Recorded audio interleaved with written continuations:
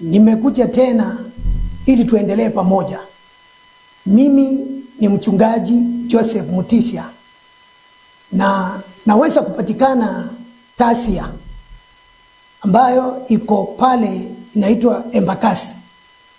Ukitaka kunipata unaweza kuja stage inaitwa Kware stage.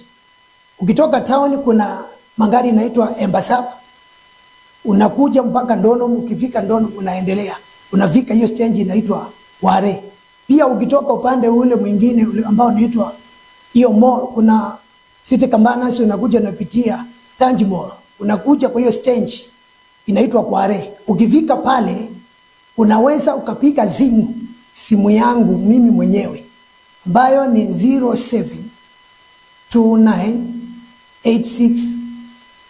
0729868029. Hiyo ndio namba unaweza kunipata. Kama uko na mahitaji unaweza kunipigia. Ukinipigia unaweza kuja hata kwa kanisa.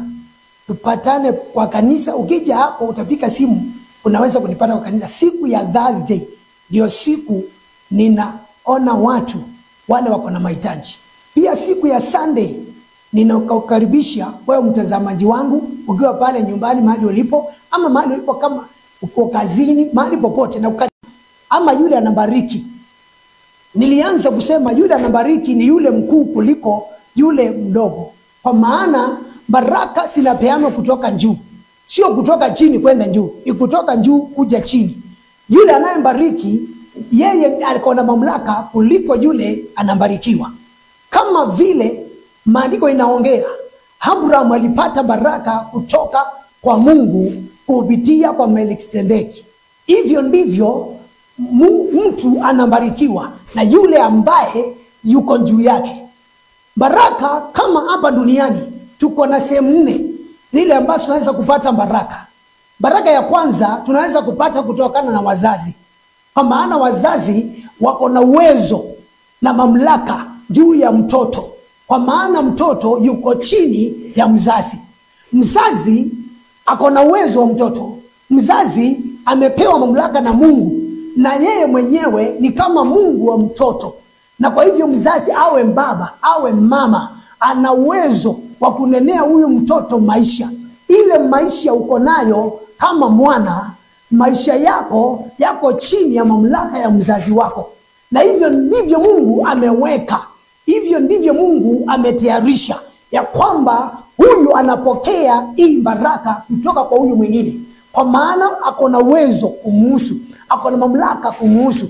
Mzazi ako na uwezo na mamlaka kuhusu mtoto wake. Kwa hivyo mtoto, kama unataka kuendelea katika maisha, ni lazima ukae chini ya mzazi. Mzazi naye apate kukunenea baraka, akunenee maisha ambayo ni ya kesho.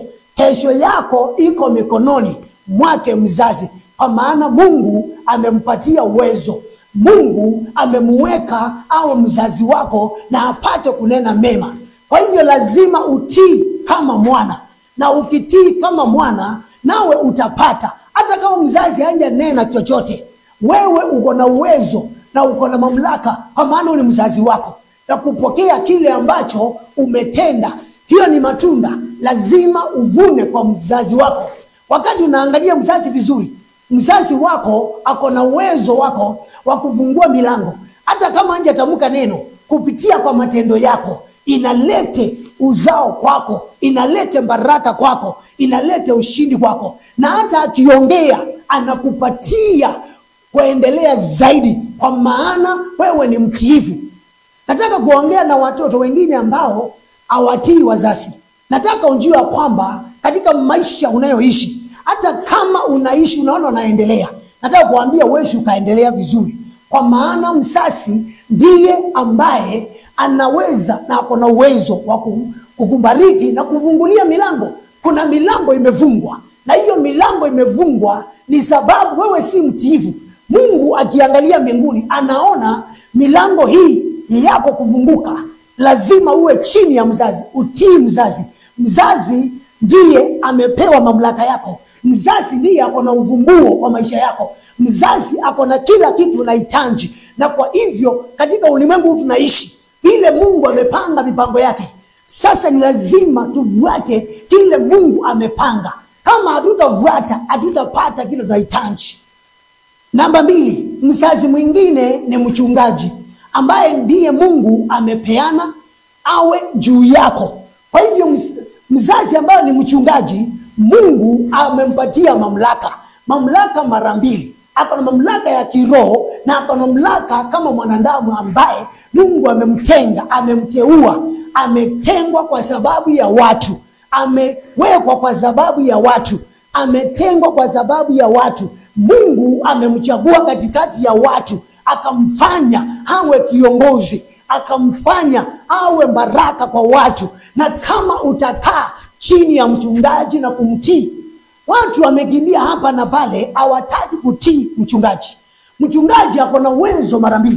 Duniani Mungu amempatia uwezo, na mbinguni amempatia uwezo mara 2, rohoni na mwilini.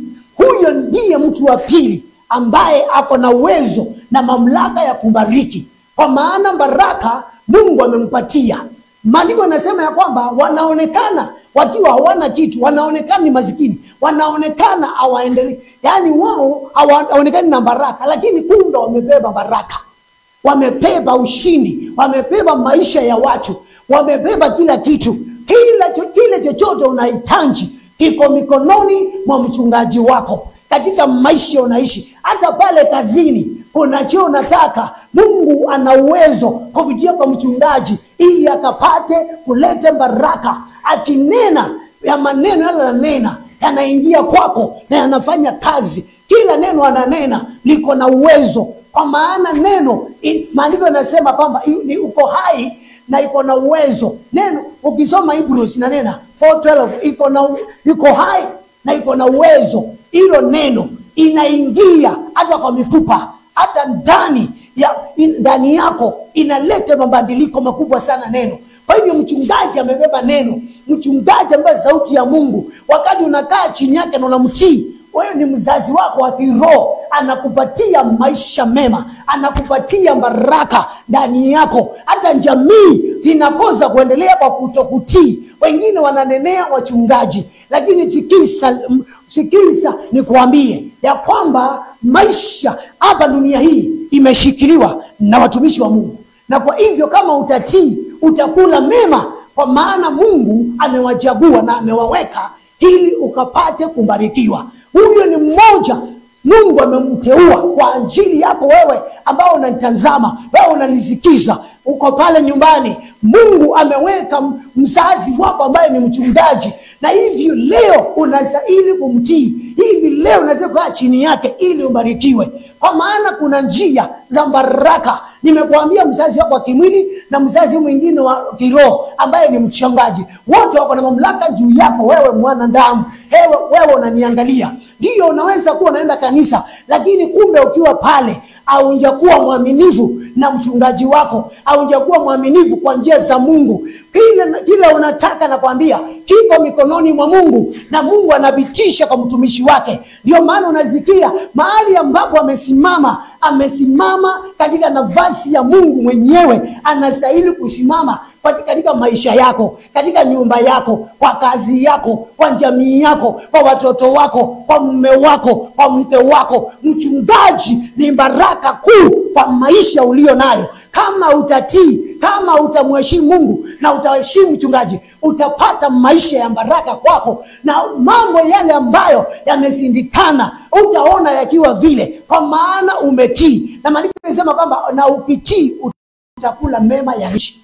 Kwa hivyo tii neno la Mungu, tii watumishi wa Mungu, tii wote. Hata kama unasikia nini, wacha nikwambie, kuna yule ambaye Mungu amemweka kwa maisha yako. Huyu amekubebea baraka zako, huyu amekubebea maisha yako, ako na uwezo wa maisha yako, akubariki na anene mema, kwa maana wewe ni mtiifu, wewe ni mtoto kwake wa baraka.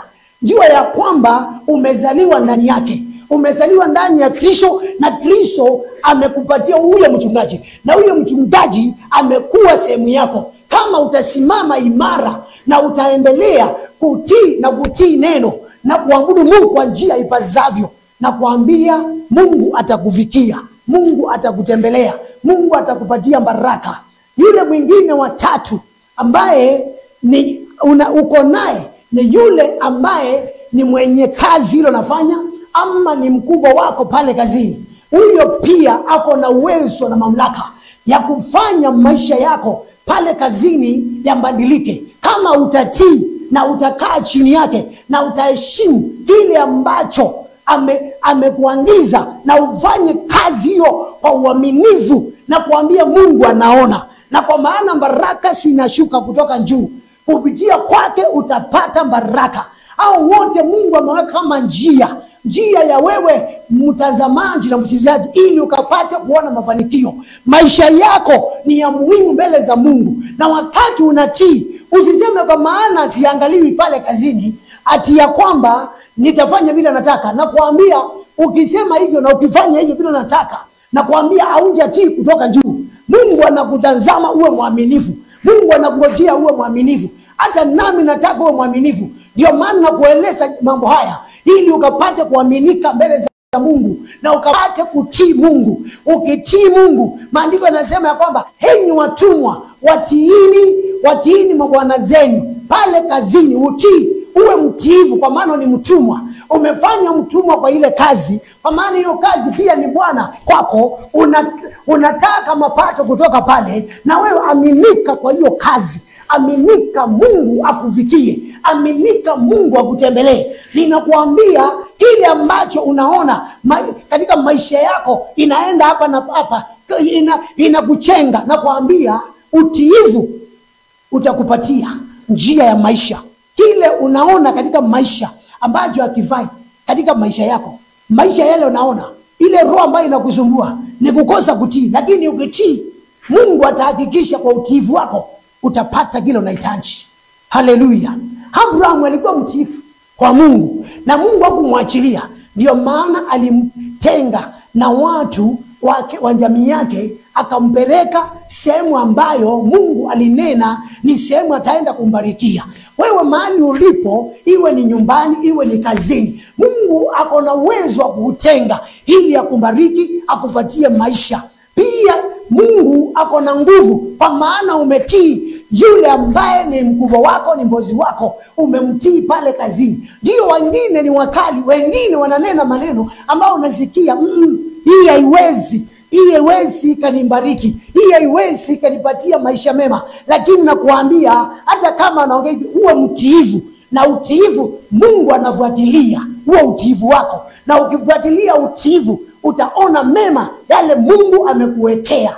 Tazama Mungu zaidi ya yote. Angalia Mungu kwa kila kitu.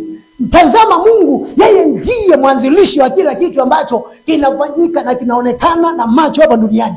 Kile kinafanyika Mungu alianzisha. Iwe ni kazi, ni Mungu alianzisha. Kila kitu ni Mungu alianzisha. Maisha yako ni Mungu alianzisha. Na kwa hivyo anajua baraka, na baraka ziko na mpangilio. Hauwezi kubarikiwa na mtoto, lakini unaweza kubarikiwa na yule aliye juu yako. Ndugu yako ako na uwezo wa kubariki. Wakati mwingine haumheshimu, wakati mwingine unamuona sio kitu, lakini nakuambia dada yako mkubwa, yule mkubwa, yote huyo ako na mamlaka juu yako, kwa maana Mungu amemuweka kuwa juu yako. Heshimu ili upate baraka za Mungu, kwa maana anabarikiwa yule mkubwa, ndiye anabariki yule mdogo. Maandiko yanasema bila shaka yule mdogo anabarikiwa na yule mkuu. Kwa hivyo Abrahamu akabarikiwa na Melkisedeki, kwa maana alikuwa mkuu wake. Hata mimi mchungaji, mimi niko na wale wako chini yangu, na kwa hivyo ninatoa kile kiko ndani yangu kwao kwa uaminifu, nao kwa maana wanaaminika, nao wanapata kile Mungu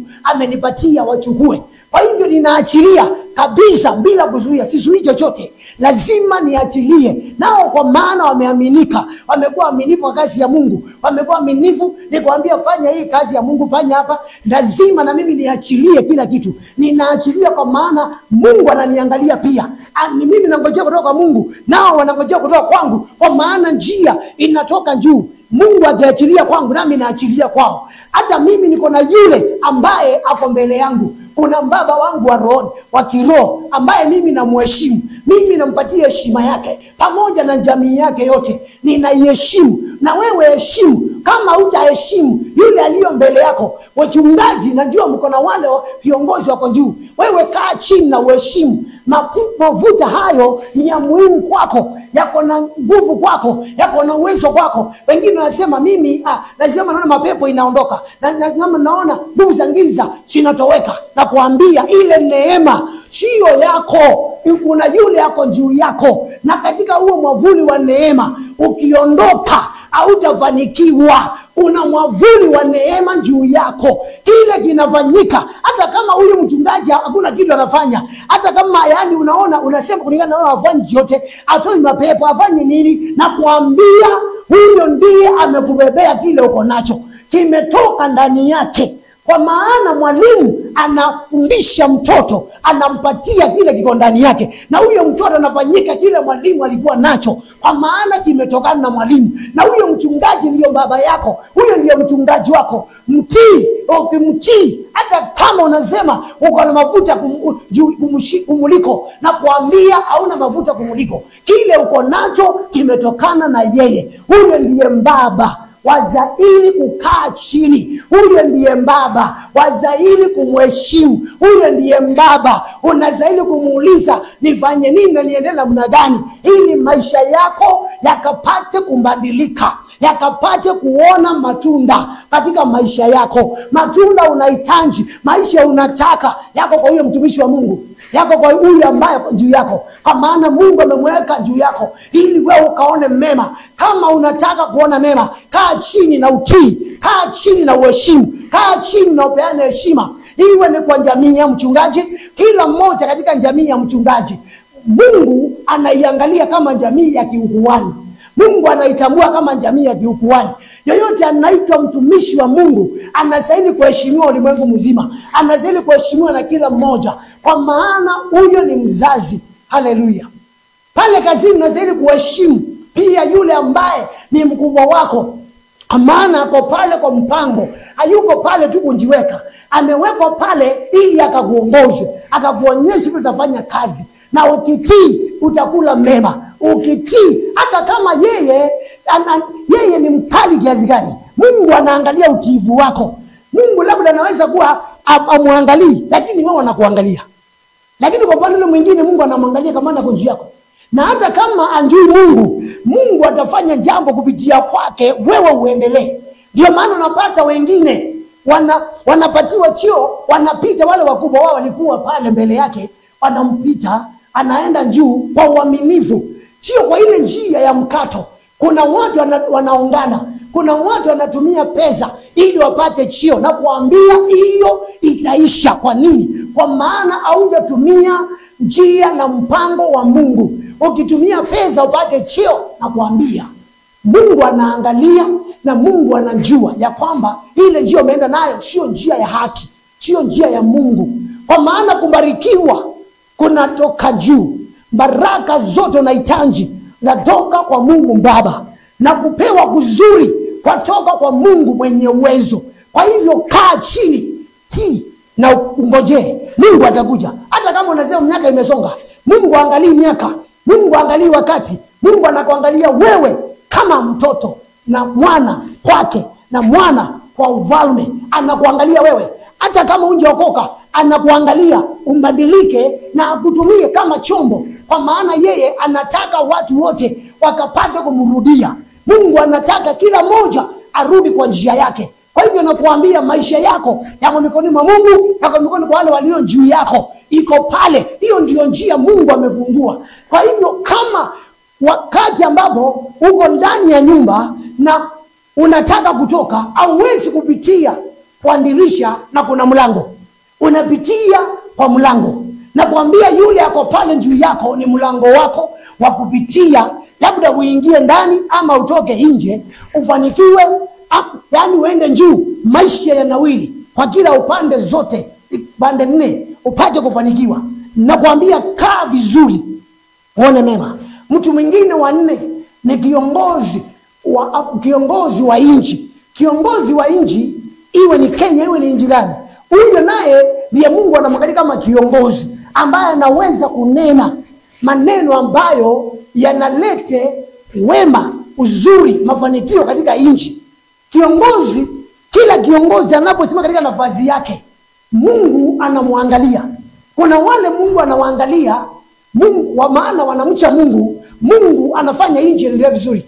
Kuna wale Mungu anaangalia hawamchi Mungu, lakini inji inaendelea na kunidimia ama na kupanuka, maana ni kulingana na vile amejitoa.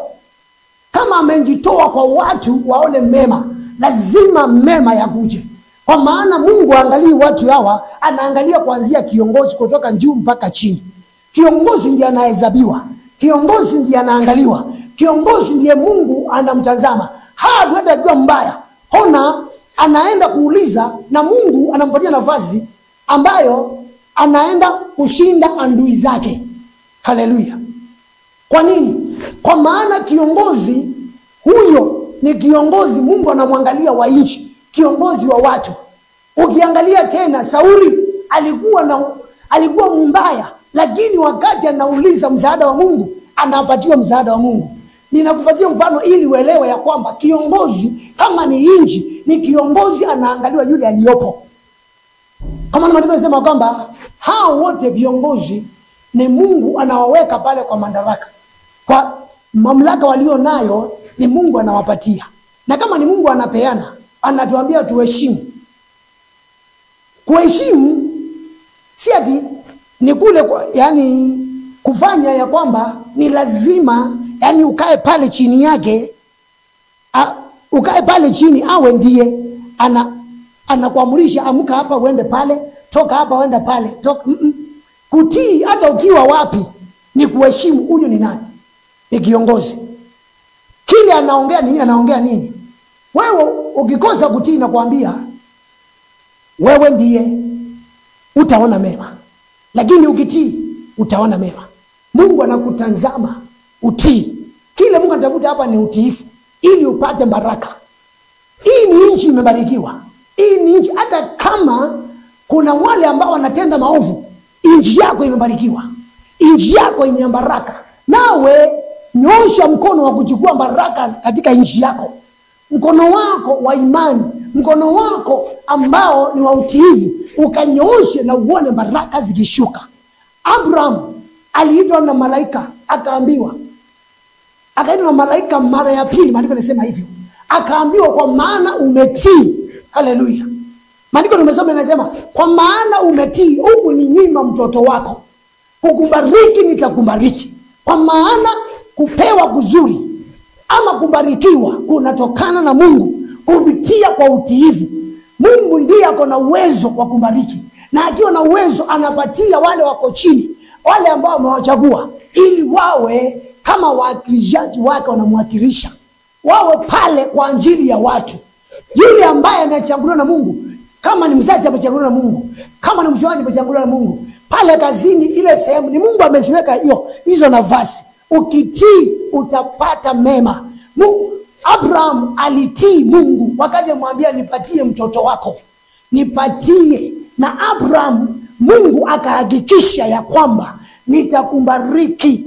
Uzao wako utakuwa kama mavumbi, uzao wako utakuwa kama mchanga wa bahari, utakuwa kama nyota za anga. Kwa hivyo Mungu anavumbua mlango, na Mungu si yeye alishuka, alitumia mtumishi wake anaitwa Melkisedeki, akakuja akamvumbulia mlango wa baraka. Wakati alinena baraka kwa Abrahamu aliipata baraka. Baada ya hapo ndipo sasa malaika walimtembelea, akapata zile baraka aliambiwa, kwa maana alitii. Na wewe tii mwenzangu, tii ndugu yangu, tii mama yangu, tii dada yangu, tii mtoto wangu. Mungu ndiye anabariki wote. Au nimekuambia, awe mzazi, au mchungaji, au yule mbozi wako pale kazini, awe kiongozi wa nchi, wote wanapata kutoka kwa Mungu. Mungu ndiye anaamurisha. Hata usiangalia kwa namna gani, angalia utiifu, angalia kukaa chini, angalia kile Mungu amesema, na wewe utabarikiwa. Kwa maana wewe utakuwa mwaminifu na mtiifu. Mungu anatafuta watu ambao wanatii. Hata kanisani pale nje, Mungu anatafuta watu wanatii. Pale nyumbani, Mungu anatafuta watu wanatii. Pale kazini, Mungu anatafuta watu wanatii. Nchini mwetu, Mungu anatafuta watu wanatii. Kama utakuwa mtiifu, utapata baraka za Mungu. Mungu hata kuachilia, hata kama unajiisha uendelee, unasema nini ambalo hilo imenifanya nisiendelee, na kuambia angalia mzazi, na kuambia angalia mchungaji, na kuambia angalia mbozi wako, na kuambia angalia kiongozi uliye naye wa inji, muangalie umtii. Sikwambii ati ufanye kila anafanya, lakini nakuambia tii. Ukitii utabarikiwa, ukitii utapata baraka. Amri inatoka juu kwa Mungu, amri ni ya Mungu. Mungu ndiye mwenye baraka, Mungu ndiye mwenye kila chochote unahitaji. Kwa hivyo kaa chini yake, tii Mungu pia. Usipotii Mungu hakuna kitu utapata, kwa maana Mungu ndiye chanzo cha maisha yako. Mungu ndiye maisha ulio nayo. Mungu ndiye kila kitu unataka. Mungu ndiye baraka yako. Unapotii Mungu unapata baraka. Kubarikiwa ni kutoka juu, sio kutoka chini. Mimi wale niko nao kama wazazi, ninajua kwamba mimi siwezi wakambariki, lakini mimi naweza kuchukua baraka nikitenda matendo mazuri na nikitii wazazi wangu. Wawe ni wa mwili na wa kiroho, wote ni wazazi pande zote. Mahali nimeona, mahali nimezaliwa, wote ni wazazi. Na zaidi kutii, unazaidi kuwatii, na ukitii Mungu anaona, ukitii Mungu anaangalia. Baraka zinatoka kule pande zote. Umeolewa wapi, umeoa wapi, mahali huko kule umetoka na mahali umeenda, hiyo ndio sehemu, yote ni sehemu moja. Hao wazazi ni mzazi mmoja. Wewe ni mzazi mahali umeolewa, wewe ni mzazi mahali umezaliwa, wewe ni mzazi mahali umeoa, wewe ni mzazi mahali umezaliwa. Wote wana baraka kukuhusu wewe. Inji yako kiongozi, ile sauti ya baraka ataongea kuhusu inji njema inaendelea vizuri. Hiyo amini ya kwamba kama inaendelea utabarikiwa pia ukiwa inji yako na wewe umetii. Mungu ni mwaminifu. Kwa hivyo tii. Rebeka akiolewa, kwa maana Abrahamu alitumana, akatuma mfanyakazi wake, akatii vile alimwangiza maagizo. Wakati alitii na akaenda kulingana na vile aliangizwa, alipata yule ambaye alikuwa anatakikana kwa jamii ya Abrahamu. Ibrahim alikuwa alimwangiza, kwa maana alimwangiza, Mungu akawa mwaminifu kwake. Wakati alitii Mungu, wakati alifuata Mungu, wakati alienda. Na Rebeka alipomuona Rebeka akapendezwa naye, na akaamua huyo ndiye nitampelekea bwana wangu. Wakati alifanya hivyo, yeye alipoongea na Rebeka akazikisha na akatii kile aliambiwa.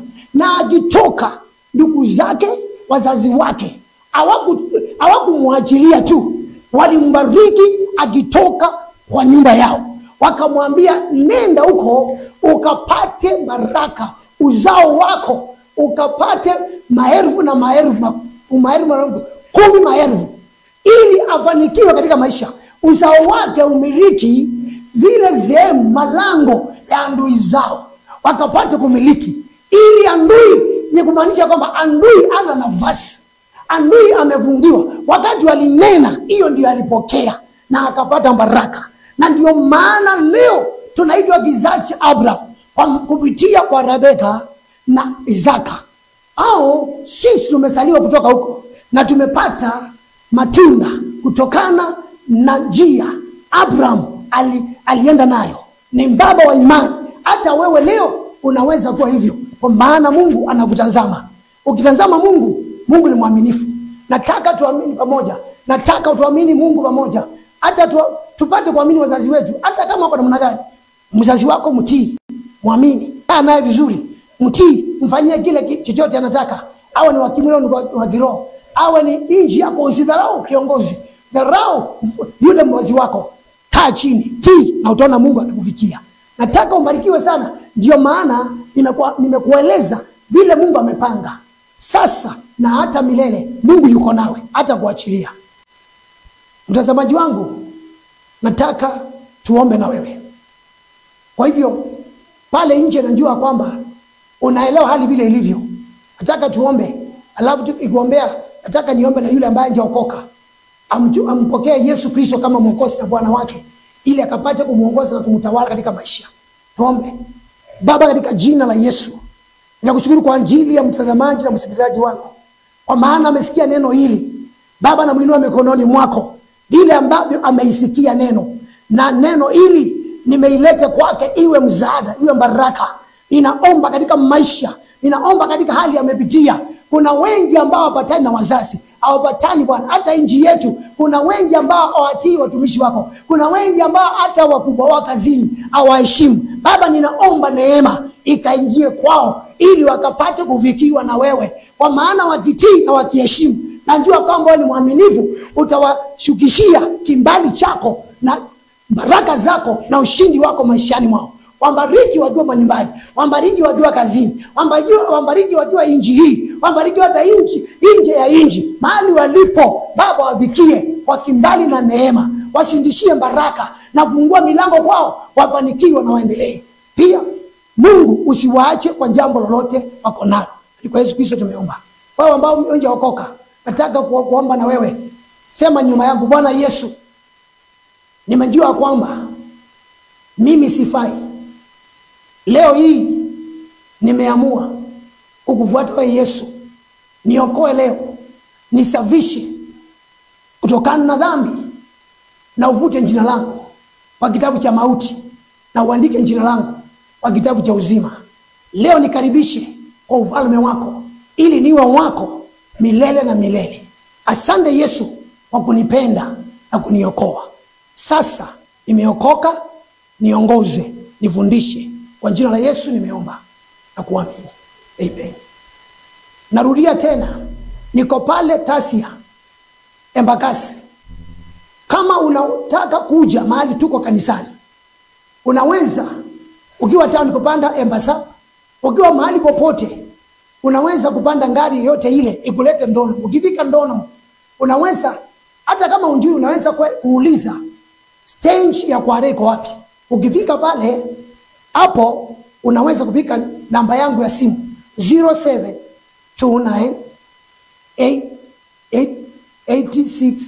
072988868029. Pia kwa screen, ukiangalia kwa screen hapo kwa screen iko hapo. Unaweza kunipigia ukiwa na mahitaji. Ukija kanisa kwa jambo lolote, nipigie hiyo namba, utanipata. Na Mungu atakubariki. Na pia kipindi hiki kinaendelea. Hii sijamaliza ujumbe, nitaendelea. Hapo nimevika ili tubarikiwe pamoja. Barikiwa sana. Mungu akufikie mahali ulipo. Asante. Shalom.